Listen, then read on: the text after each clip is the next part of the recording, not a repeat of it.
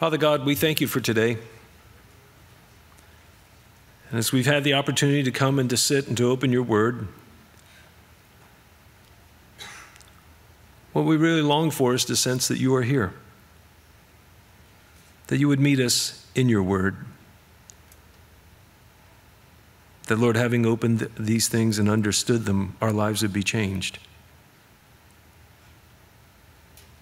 And Lord, tonight you speak very clearly to your disciples about what will set them apart from the world. And so, Lord, more than ever, as we watch the world around us, we need to be more like you. So we pray as we get into chapter 13 of John, and as we get into, Lord, as we're heading down the slope here, Lord, to your betrayal, your rejection, your so-called trial, and then you're in the hands of the Romans. These things you foretold before they happened, that we might know that this is according to God's determinate counsel, that he could send a Savior to pay for the sins of the world, so for those who would trust him, he can dismiss their case justly. So thank you, Lord, for the simple truth that God has sent a Savior to provide a way for sinners. May our hearts be open to him this evening. In Jesus' name, amen. Well, now before the feast of the Passover, when Jesus knew that his hour was come, and that he should depart out of this world unto the Father, just as we learned he came down from the Father in John 1:1. He was with the Lord, the Word was with God, the Word was God, the Word became flesh. Now he's departing to go back out of this world unto the Father. Having loved his own which were in the world, he loved them unto the end. Now, there's quite a few things, and of course now he jumps into the Last Supper, and supper being ended. If you remember what has transpired, because John is assuming that as he's writing in 90 AD, most likely you've read either Matthew, Mark, or Luke, which have quite a few things in common in their accounts, a few minor detail changes as far as how many people were there or whatever, but that's just somebody giving you, if someone says one was there, the other says two, clearly one did the speaking, the other hung out, so the one focused on who talked, the other one focused on how many. Usually Matthew's the guy doing the accounting. But what has happened now as Jesus has closed his public ministry? He has rebuked the scribes, the Pharisees, the Sadducees. He has just absolutely ripped the mask off on them in the Temple Mount, crying out in Matthew 23, woe to you, and again, you hypocrites. And he laid bare many of their hypocrisies, their failures, and then, of course, left, and the disciples pointed out the buildings. You will not see one stone upon another, and all that. And he goes out, and they have the Olivet Discourse. But as the week is progressing now, what has happened is you've read through, for example, Luke 24, make sure I'm in the Luke 22. There, it has entered now into Judas Iscariot's heart that he will betray Jesus. Somewhere, some argue perhaps Tuesday, we'll know when we get to heaven for sure, but somewhere in the midst of that Passion Week early, he has this desire to betray Christ. He goes to the chief priests. I believe Mark tells us when they heard he was willing to actually give him over for money, they were glad. They couldn't believe in their eyes the fortune, the luck, that one of his own would actually hand him over to them in a way that they could quietly just take him down and get rid of him. And so much for his dreams, or so much for his proclamation that he's the one who comes in the name of the Lord. So these things are unfolding during that week. And where we get to now is, if you remember, when Jesus was getting things ready for the disciples said, where should we prepare for the Passover? And we learned Peter and John. And he sent, again, Luke's gospel tells us, he sent Peter and John. And he said, when you go into the city, there you will meet a man. Doing what? Carrying a pitcher of water. You're thinking like, well, that's like saying you might meet someone at Wawa putting gas in their tank, right? I mean, well, you need to know something. Who normally carries pitchers of water? Women. So here they go in, and they see this man carrying the pitcher of water. They follow him, and when they get to the house, they say to the master of the house that the master, or the owner of the house, the master needs your upper room. Where can they prepare for the Passover? And of course, Peter and John find that individual, go buy the things they need, prepare the room, and then later Jesus shows up with the rest of the disciples. Now you might ask yourself, well, why all the secrecy? That's our clue. Judas has already had his discussion with the chief priest that he's going to betray him. And that's why Jesus sends him in to meet someone carrying a pitcher of water, so that the location cannot be disclosed until Jesus wants it to be known to be arrested. That's what's going on.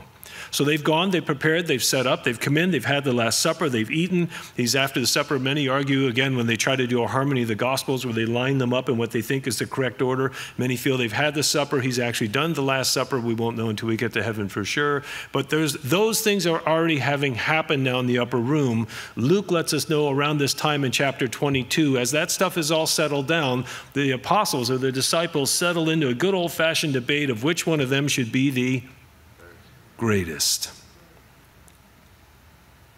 Now, John. Supper being ended. John knows you've read about that. The devil now having balo, to cast or throw, like to cast on an impulse, throw something in. The devil having now cast into the heart of Judas Iscariot, Simon's son, to betray. The idea is to give over, to betray him. Jesus knowing, there's our word eidos, seeing or knowing, Jesus knowing that the Father had given all things into his hands, and that he was come from God and went to God. How many got that was clear? Just as he's been telling him, that he was come from God, that's chapter 1, went to God, that'll be our last chapter. He riseth from supper, and laid aside his garments, outer cloak, outer mantle, sort of tunic, took a towel and girded himself, wrapped it around his waist.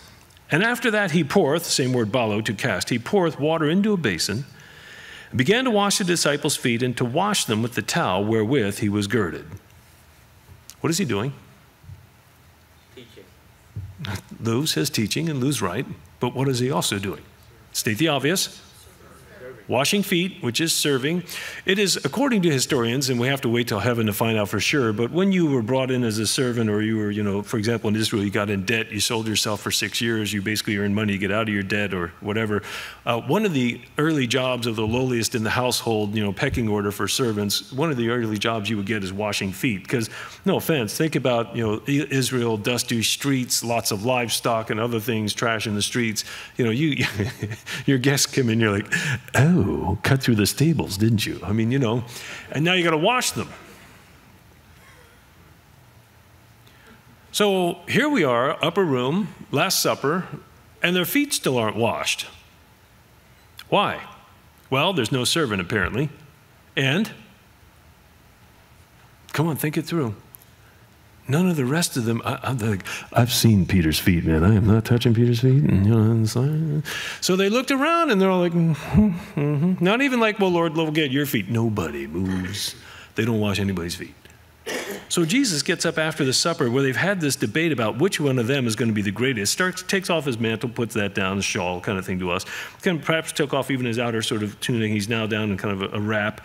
And he puts the towel around his waist and he takes a bowl and he starts pouring water in. And I wonder who it dawned on first, like, oh no, the Lord's going to wash our feet and none of us washed it. And so now the guilt comes in of like, oh man, So he goes around and he's washing their feet, which is a job of a slave. And Judas has already covenanted with them for 30 pieces of silver to sell Jesus to them, which, by the way, 30 pieces of silver is the price of a slave. So Jesus begins to go around the table. And if you're thinking, well, if you think of the Leonardo da Vinci thing, stay with him. The Da Vinci Code and all that's a mess. It's wrong. But, Leonardo is thinking from a Western mentality of sort of the long table and the chairs and everybody hanging out in the goblets. In the East, you roll up your outer cloak, your bed, or whatever you may have, or pillows. You put it under your left arm. You lay with your feet out behind you. So you're in kind of like a sort of a semi-horseshoe type shape. And you've got basically people going around the table. They all lean in. And then the dishes are in the middle. And you take and keep eating and double dip and keep eating, and that's just the way they do it. Oh yeah, that's why they were upset when he ate with tax collectors and prostitutes, because you keep going back and forth, and you're becoming one with them. Get the idea? Okay, so they're all laying around with their feet, so your feet are out behind you. So it's really not that hard to go around and get people's feet. It's not like now where you got to get under a table and crawl around them. So consider it from an Eastern point of view. So he starts going around, washing their feet. It seems, as we look at this, he gets to Peter, and it seems he's been at this for a while. And as we get through our text, I think hopefully as you look at it, it'll sort of be its own proof in that we know that John is on his right side. How do we know that? Because he leans back on his chest. That's a good clue. especially if you're all reclining with your legs out and you're on your side. He's got to be in front of him to the right so he can lean back and say, who is it? But then also during this meal, he's going to give a special token or a special gift, and usually the host will put it in the mouth of the special guest, which means there's a high probability Judas is next to him on the left. So the two seats of honor with peers, one is John, the other is Judas. That's interesting.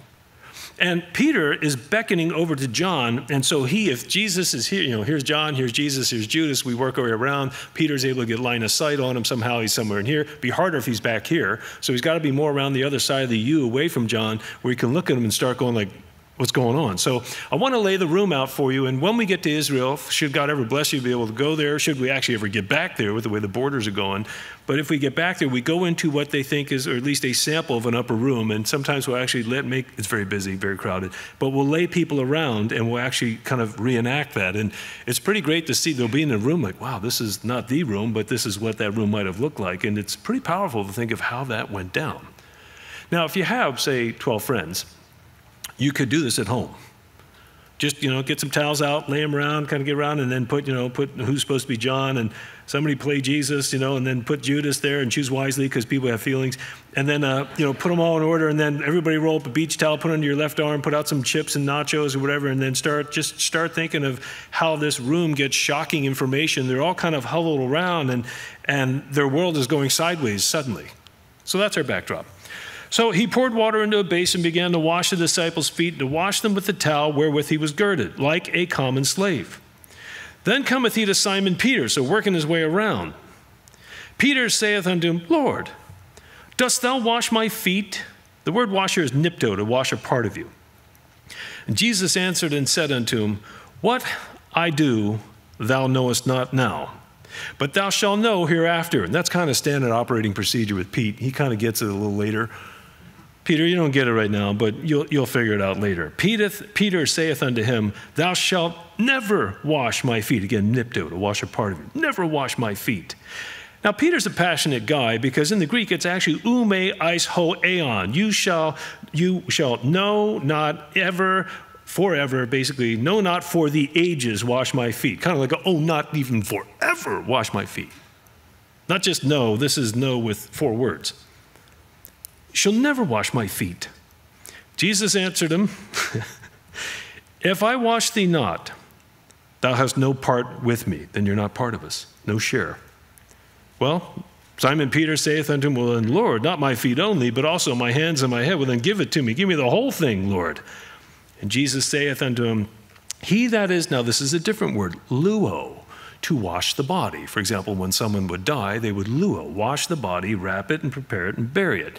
So he that is luo, washed completely, fully cleansed or washed over, needeth not save to nipto, just a little part of the body, kind of clean up, so to speak, his feet, but is clean, every whit, and ye are clean, but not all.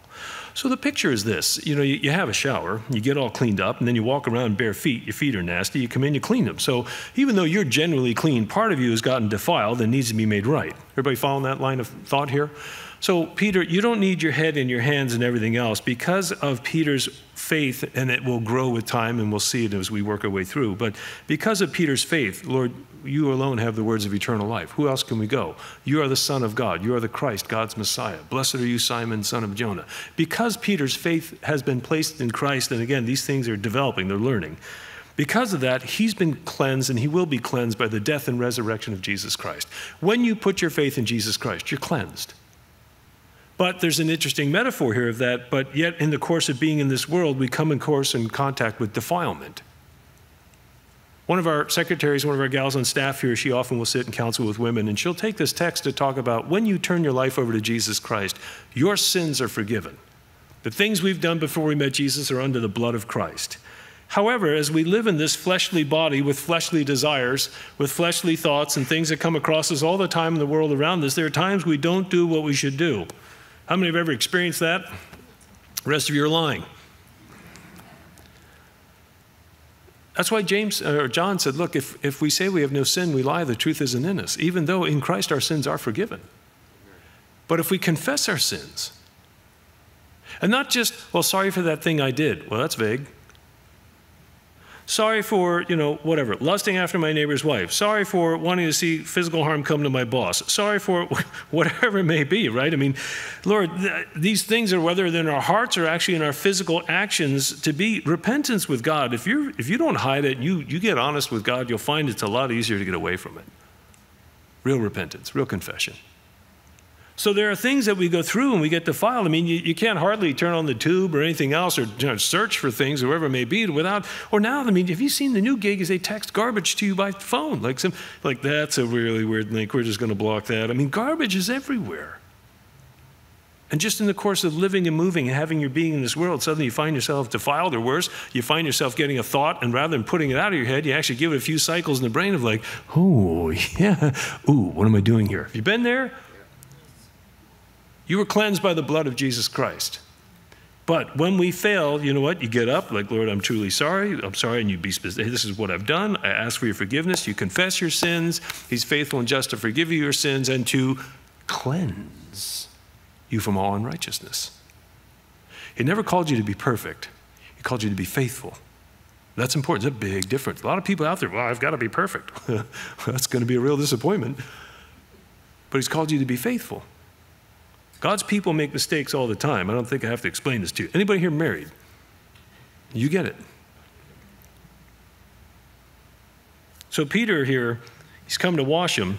Jesus has come to cleanse them, to wash them, and he's going around. And, how many of you have ever had a coworker really try to give you the business? I mean, like the business. Just anybody? No? None of you? Neighbor? Family member? I'll stop there before you have to disclose too much. How about someone already has 30 pieces of silver in his pocket? You are sinless. And he's just waiting for the right chance to dime you out to the Sanhedrin so they can put you to death. And you're washing his feet. It doesn't say he washed 11 feet. It doesn't say he washed everybody and then got tired by the time he got to Judas and went, oh, my back, and put everything down. He washed all their feet, including the one who betrayed him. And he knew from the beginning. Mark, in chapter 6, we were told by John, for he knew who would betray him. He's known this for chapters to us. And he washed his feet. And he sat him, as far as we can tell, in a place of honor. Not the primary, but the secondary. Remember when James and John's mama came to Jesus and said, can my sons have a little favor? When you come into your eternal realm and throne, can they sit on your right hand? Can they have eternal shotgun, right and left hand? He said, that's not for me to give. And yet you're washing this guy's feet, knowing he's going to leave and go betray you. If you have someone that's in your life that's been very hard to love, or perhaps even just be around, serve, or you see them and your brain is just, gone. You're like, you can feel everything getting if there's somebody who's got that kind of power over your peace with God or your joy or even just your hate, it's something you need to bring to God. It's God allowing it to show in your heart where you're coming from. There are times I've been through this, I'm sure you have too, where you just hearing a name and you're like, and you can't control what they're going to do. It says in the word, as much as lieth within you, be at peace with all men. You can't be responsible for what they do, but you can be responsible for what you do. And maybe somebody has really hurt you or burned you. Maybe it's from your past, you grew up as a kid or whatever, but maybe they're dead and gone, but you can still forgive them and be free of that bitterness and that's got you so gripped. Because Jesus knows what it's like to be betrayed and have done nothing wrong. So it talks about in Hebrews, he has been tempted in every manner as we have, yet without sin. You got something that's really stuck in your craw with somebody else, and it's a bad testimony because you just got nothing but venom for him, and you're stuck. You know what? He'll get you unstuck from that if you ask him. If he can wash Judas's feet, then he can give us the grace to deal with people who are really giving us a run for our money that we'd like to actually see, come to harm or whatever it may be that's going through your brain. That might be an ex-spouse. What I'm doing now, Peter, as usual, you don't know, but you know hereafter. So Peter said, well, then right on, Lord, you shall, give me my hands and my feet and the whole thing, because I want to have a part with you, a share with him in his kingdom. So Jesus saith to him in verse 10, he that washeth, luo, complete body wash, needeth not but to wash, nipto, to cleanse from the defilement he's been involved in, his feet, but is clean. And every whit, and you are clean, and here's the first bomb he drops on him, but not all. And nobody goes, what did he say? What was that? He was near Peter when he said that. Not all. For Jesus knew who should betray him. He's known this again for chapters to us. Therefore saith he, ye are not all clean. Now, was it Judas's feet that weren't clean? No, they've been washed. So what is he talking about? It's heart. You put your life and your faith in Christ, he'll clean your heart. Once in a while, you got to get a little touch up, but he'll change your heart. So after he had washed their feet and taken his garments and was set down again, he said unto them, know ye what I have done to you? You washed our feet? He's not talking about the feet. In fact, they look like a bunch of blank stares. You think it's bad when I ask you questions and I start looking at you and you're like, oh, I hope he doesn't call me. You know, funerals, we have a time of sharing and, you know, people are always afraid to get up and come talk. And so somebody eventually will lead off, we'll keep going. And then when people get really quiet, I tease them saying, don't make us call names. And you can see them all go like, what kind of church is this?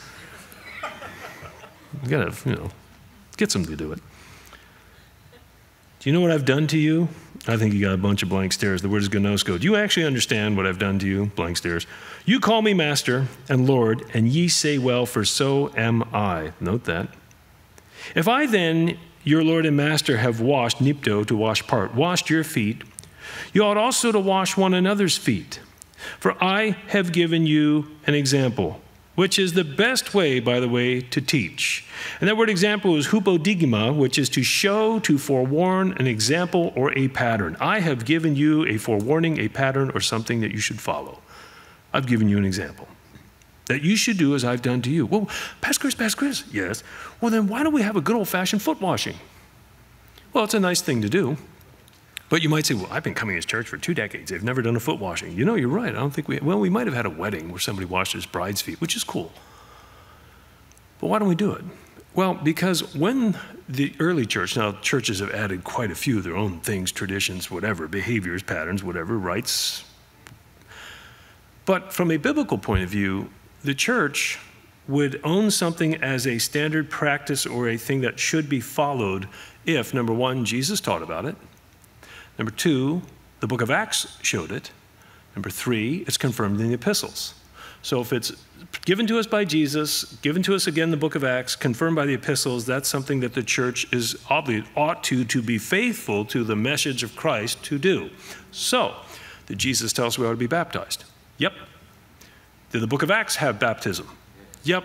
Do we have baptism mentioned throughout in the epistles, different places? About washing away? Yep. So guess what? If you've come to faith in Jesus Christ, you ought to, when you get an opportunity, be baptized, to make a public proclamation of what has happened privately in your heart, that you have put your trust in Jesus Christ, and through him you have died to the old man through his death and resurrection. You've been raised to a new life in Christ. Sin no longer rules and dominates your life. You now have the Holy Spirit, which has given you now the power to be able to say no if you'll walk in the Spirit to temptation and sin.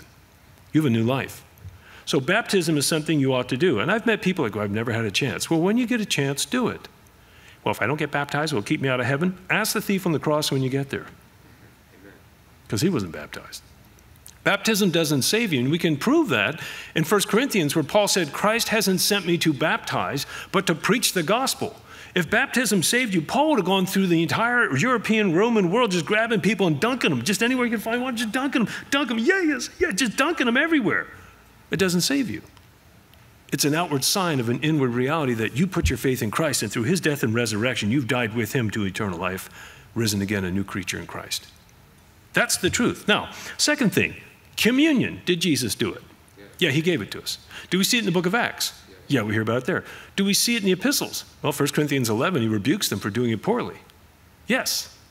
So that's an established order that we will observe here. COVID's been a little hard to take communion. We've been doing CRTs, the communion's ready to take, which really are not as good as a regular communion, but we do it here and there. And people have been pretty concerned with COVID, so we've been doing it less. But usually it was about every 6 to 8 weeks when things were the word we all hate now, normal. Foot washing, Jesus did it for the disciples. No mention of it in the book of Acts. Even when Paul travels, goes to Caesarea, sees Philip, the evangelist, one of the original deacons, stays in his home, no mention of foot washing. Sees Manasseh, one of those early disciples, stays with him, no mention of foot washing. The only thing we hear about in the epistles is Timothy being instructed by Paul when considering to bring a woman into the order of widows where the church would provide for them because they're destitute, many of them without a spouse and without children. They're destitute. There is no Social Security.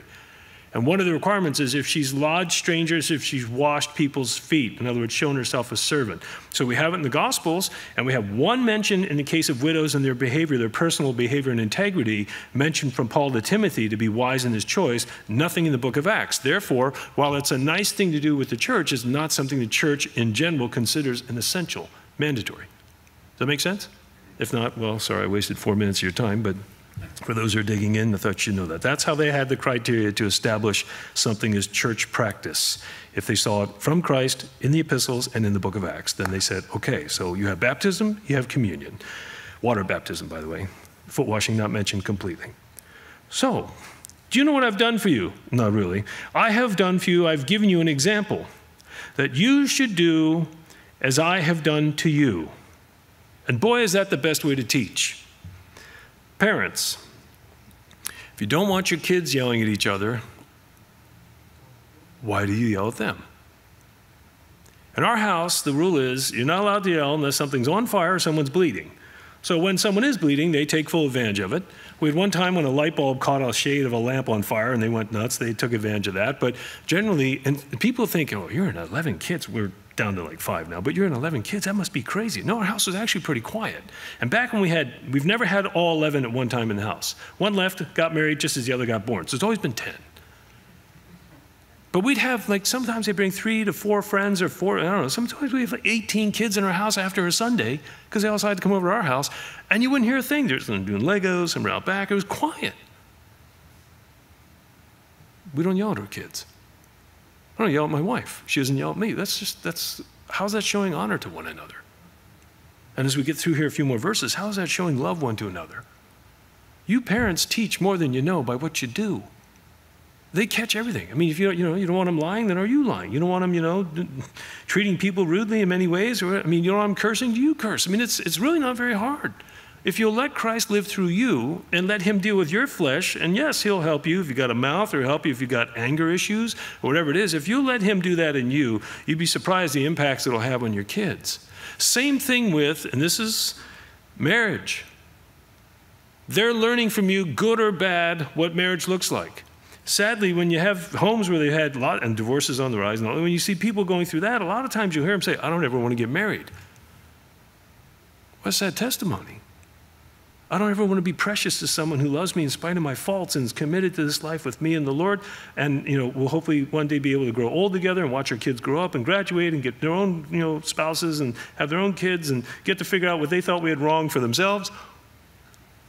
There's so much. How about ministry? Too many people want to be served. People want to be America's pastor. I'm just trying to be faithful to be a pastor to this room that people come 3 times on Sunday. I could care less if people know who we are. What I care is they know who Jesus is. What kind of example set there? It's amazing. And work, among your coworkers, unsaved and saved, wherever you are, if it's known you believe in Christ, you have one of 2 possible outcomes. You're either actually convicting and challenging to them by how you live and how you serve other people, or you're giving them probable cause or due justification for why they will never go to a church. You're preaching all the time, whether you know it or not. That's true. And if you got saved by watching some other people, they preached to you by how they were different. And sadly, what's happened is the church has tried to become more worldly to win the world, but all they've done is become more worldly and less salt, less light. And the world's like, we already have that. What do we need them for? Plus, they want money from us. Really? Do you know what I've done to you? Or what I've done for you or to you? Like, no. You call me master, you call me Lord. You say, well, for so I am. If I then, your Lord and master, have washed your feet, I have served you. You ought also to wash one another's feet. Meanwhile, none of them had, and they were all arguing who's the greatest. For I have given you an example, a pattern to follow, that you should do as I have done to you. Verily, verily, I say unto you, the servant is not greater than his Lord. There's been quite a few people in the history of the church that have felt themselves greater than the Lord. Beware the term Christian celebrities. It doesn't really make sense to me. Christian celebrities. That's a problem. And it seems I don't know, perhaps you've seen differently, but though, whether it's Jim and Tammy or even, sadly, Bob Coy down in Fort Lauderdale, these people who became, very well known and everything else. When Bob Coy fell, his fall at Calvary, Fort Lauderdale is on the front page of the UK Daily Mail. How's that for making a headline? The servant is not greater than his Lord. Watch out for it if you think suddenly you've got it together. We're just here to serve. He's not greater than his Lord, neither he that is sent greater than he that sent him. This is really easy for people to lose if they're trying to feed an ego, and it's very sad to see. Here's a key, verse 17. If you know these things, if Jesus came to serve us, and we've asked him to forgive our sins, and he's filled us with the Holy Spirit, and the fruit of the Spirit is love, then it shouldn't be a problem to serve other people, because you've been given the Spirit of God demonstrated to us through the ministry of Christ. Shouldn't be a problem to serve other people. And that doesn't mean you're in ministry. You could be in public service, you can be in a company, or whatever it may be, you're a school teacher, and you can still be a servant. And man, it's amazing how when you actually don't care, you just go serve whatever they go, well, don't do that. That's for, that's for the custodial crew. Well, I help make the mess. My wife used to get rebuked by a principal in California for doing things that was for the custodial crew as a teacher. Apparently somebody else was convicted. If you know these things, happy are ye if you do them. I speak not to you all. Some of you are amazing servants. We have a lot of good people who serve constantly in this church. We have been so blessed. I speak not of you all, for I know, I see whom I have chosen. But that the scripture may be fulfilled, what was that? The scripture may be fulfilled. We got a prophecy. He that eateth bread with me hath lifted up his heel against me. Of course, you know what that means, right? That means we got to go to 2 Samuel 15. 2 Samuel 15. What does that mean? How many have heard of King Saul? Good, we're not talking about him. How many have heard of King David? Good, all right, let's make sure. It's Wednesday night, just trying to keep you on your toes. David has a son, Absalom. Absalom's gone through a few things. He decides in chapter 15 to schmooze the people, and I'm going to cliff note this or spark note it for you more advanced students. We're just going to roll through here. And as he does it, he gathers some 200 people to go with him out to Hebron, where he claimed he was going to pay a vow, but instead he suddenly declares himself to be king in rebellion against David, his father. He goes out there, he does this thing, and in verse 12 we learn that Absalom sent for Ahithophel, the Gileonite, David's chief counselor, sends him from his city. So they get there and they suddenly declare that Absalom is king, he's reigning in Hebron, the nation is with him, there's a revolt, and David's days are numbered. David hears about it in Jerusalem, realizes what's coming, they're marching on Jerusalem, rather than make the city go through siege and everything else, and he's also smart enough to know the best place to be is not in a contained environment when you're under attack. He leaves. His mighty men go with him. They start fleeing. They start leaving. He leaves 10 concubines behind to oversee the house within the fortress there in Jebusite fortress, the city of David. They head out. They go over the Mount of Olives. They're making their way down to head towards the Jordan River and get away in the valley. That's what's happening. As he's on his way, a lot of things happen, but one of his good friends, Hushai, comes to him, and David says, "What are you doing here?" He goes, "Well, I'm going with you." He said, "No," because he heard Ahithophel was among Absalom's rebellion. And so he prayed, God, just basically confound the counsel of Ahithophel. He knew that's a problem. This guy's a brilliant strategist. Confound him. So he says to Hushai, listen, you're more effective to me if you go back, kiss up to Absalom, pretend you're one of his advisors, and if you can, countermand the advice of Ahithophel. So he goes back, he goes to Absalom, what are you doing here? Well, hey, I go where the power is. Typical politician. You're in charge now, and so I'm with you. And so they let him stay, and they had basically their war council. And they said to Ahithophel, give counsel what we ought to do. And the first thing that he said was, set a tent on top of your father's palace. Take the 10 concubines and go in and defile them intimately. It's the same roof from which David saw Bathsheba. Took her to be his own, had committed adultery with her, figured out she's pregnant, had her husband killed by so-called, friendly fire military action. Not only he, but several others. Buried the whole thing, pretended it didn't exist until Nathan the prophet came and confronted him. It's the same place David fell into sin that brought some of this judgment against him. Now a tent is set up, and Absalom goes in and has his way with these 10 women. And the reason Ahithophel told him to do that is because once he does that, there is no going back. No way is a father going to let that one off the hook, because to go into the king's wives or secondary wives is to make the proclamation, you're the king now. So then they said, okay, now what? And Ahithophel said, let me take 12,000 men. We'll go out quickly, we'll find David, we'll only kill David, we'll wipe them out, we'll bring the rest of them back, the kingdom is yours, that's what we should do. Brilliant. Well, they decide to ask Hushai, who was sent there to countermand Ahithophel's counsel. What do you think? And Hushai diplomatically said, well, the counsel Ahithophel gives is not good at this time, because what happens if these guys get out there, come after David and his mighty men, who, by the way, built a kingdom, subdued all their enemies around them, is shut out every battle, shut out. David 1, other team 0. What happens in trying to take them down? They actually rally and start beating your guys, and everybody panics because they know your father's a mighty man of war. His guys are trained killers, and they're all a little put out right now with what you're doing. The nation will panic. They'll throw you over the wall as soon as they can just to be done with this thing, and you're finished. So here's what you do. You gather from Beersheba all the way up to north to Dan. You get the whole nation behind you. You amass a massive army. You march in front of them. Ego stroke. You march in front of them. You guys, you'll find them. You overwhelm them. You take them all out. No retribution from any David's guys. And boom, you're made king. And everybody went, oh, that's a great plan. Absalom's, seeing himself in front of the whole nation and taking David down in his bitterness against him. And so they went with that plan. When Ahithophel knew they went with that plan, he went home, put everything in order, and hung himself. Why? Because he knew it would fail, and it did. But I'm not going to tell you the rest, because if you've never read it, go read it. I'm just giving you cliff notes. Plot twists, warning. But David, writing about this later, wrote Psalm 41.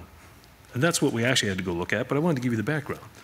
Psalm 41, Psalm of David. A psalm written about these things. I think it's 41. My brain may be failing. I want Psalm. Yeah, 41:9. Psalm 41. He said, an evil disease, say they, cleaveth fast unto him. Now he that lieth shall not rise up any more. The idea is that people are saying, all that whisper again, well, look at verse 7. All that hate me whisper together against me. He's under a coup. Against me they devise my hurt, an evil disease. In other words, payback cleaves fast unto him. Now he that lieth shall rise no more. Verse 9, yea, my own familiar friend, in whom I trusted, his most trusted advisor, which did eat the bread of my table, hath lifted up his heel against me in betrayal.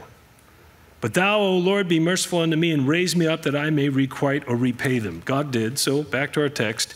So now in quoting Psalm 41:9, he's saying there is one sitting at the table who is betraying me and burning me as badly as Ahithophel did to David.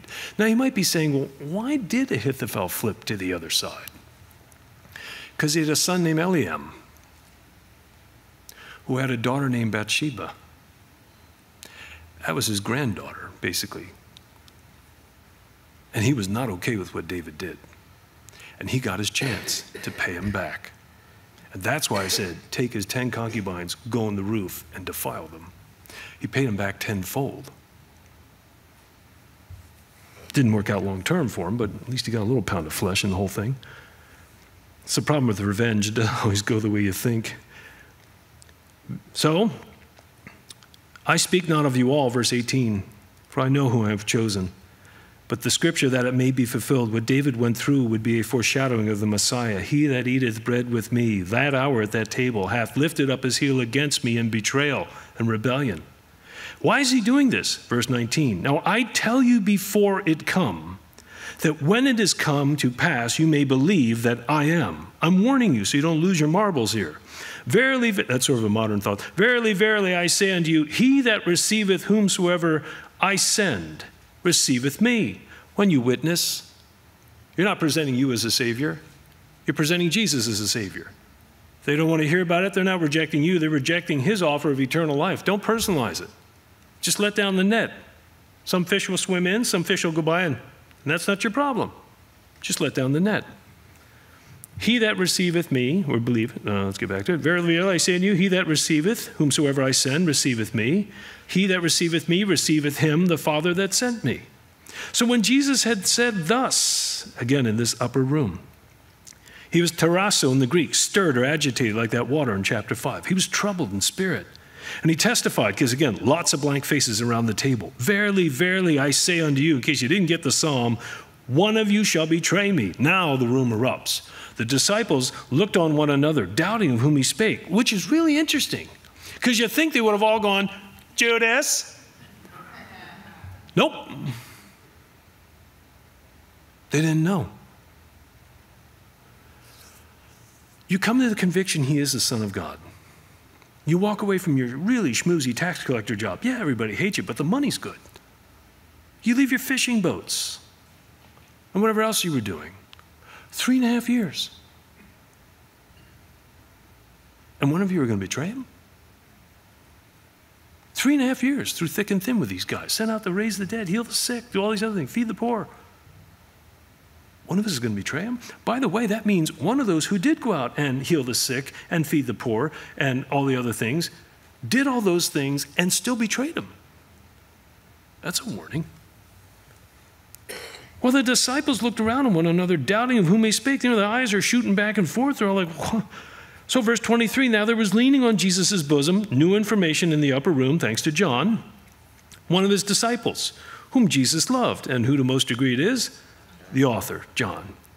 Simon Peter, therefore, beckoned to him, which means in our half circle, John, leaning on Jesus' chest, clearly to the right. Judas, able to get a sop, we'll see in a minute, has to be to the left if he put it in his mouth, which means Pete's on the far end, and the farther away you are from the host, the less esteemed you are. Poor Peter. You know, for all we know, he's the last guy on the horn, you know, on the other side. But Peter, beckoning to him, interesting word, it means to nuode, it's to nod or to beckon or to signal someone sort of with your head. And remember, they fished together. They knew all about it, like, you know, they got all their little symbols down. Peter beckoned like, who? And I don't think he went, ask him who it is. I don't think it was that of, I think it was more just, he beckoned to him. John, get on the job, man. Who is it that he's speaking of? Verse 23, so he then, lying on Jesus's, the word is stethos. Doctors have a tool to listen to it called a stethoscope, chest. He, lying back on the Jesus kind of shoulder props or whatever, said, Lord, who is it? And Jesus answered, he it is to whom I shall give, that's bapto, to dip or immerse. He it is that I shall immerse a piece of bread, which they would call sop. One of the dishes, you take it, you immerse it, and it's told by some historians that they would actually take it and actually put it to the mouth or put it in the mouth of the guest of honor. Now, guys, you understand this, right? You're out, you're having steak. It's a good one. It's like, oh, it's a good one. Your wife's having crab cakes, and she goes, wow, these crab cakes are great. Try them. And it's like, fork's right here, right? Anybody? Am I the only one? Can I go home tonight? Can I say this? And you're grooving on the steak, and you're like, oh, I don't want crab cake in my mouth. I'm enjoying the steak. I wonder if that was the same with Eve. Try this. Now, if you go with us to Israel, our guide, Edo, wonderful guy, very Middle East, he will stop at a little street vendor, breads, other things, dates, whatever, and he'll just quick buy a few, and then as he's going along talking to everybody, he just starts, he doesn't ask you if you want a piece, he just, and next thing you're like, do you want some? You're like, no, and everybody just, they realize, like, so then people start staying away from him when they see him near the street vendor, because they're not sure if they like it, they watch the first few people, and they're like, wow, then they come out and they get theirs. So this is kind of Middle Eastern here. He to whom I shall give the sop, when I have dipped it. When he had dipped the sop, he gave it to Judas Iscariot. Some argue literally put it to his mouth. You're supposed to receive it as the honored guest. We'll find out in heaven. The son of Simon. And after the sop, Satan entered into him.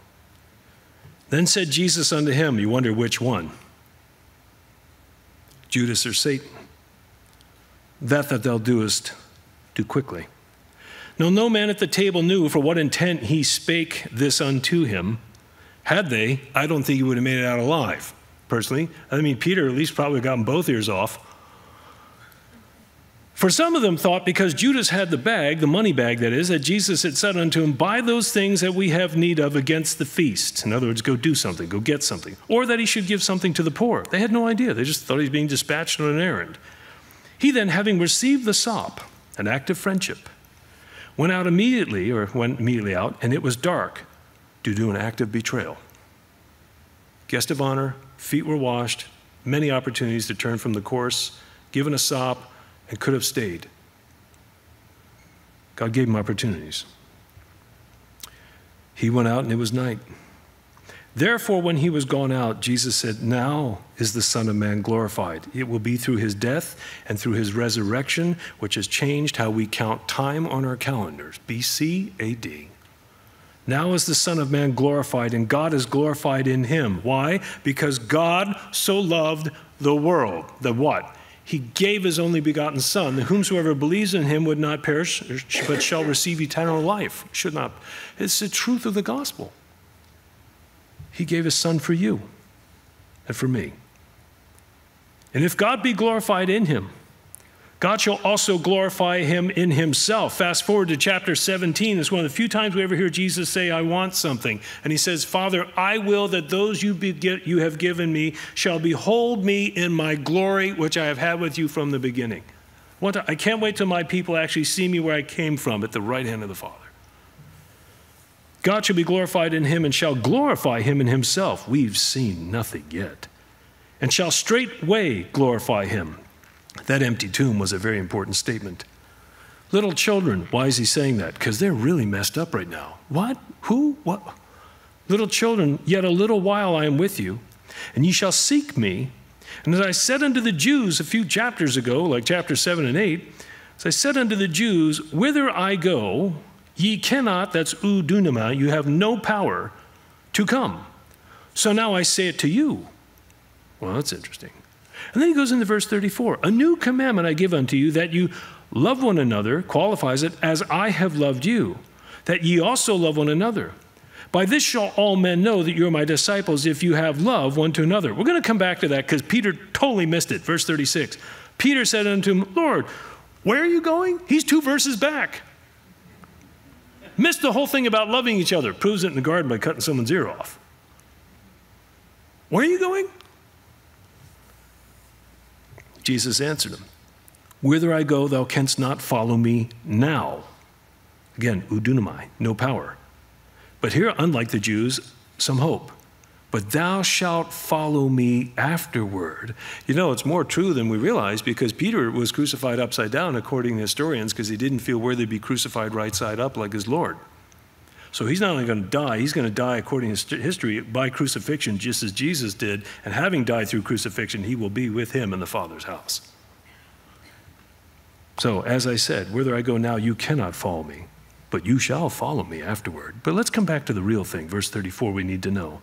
A new commandment have I given unto you, that you love one another as I have loved you.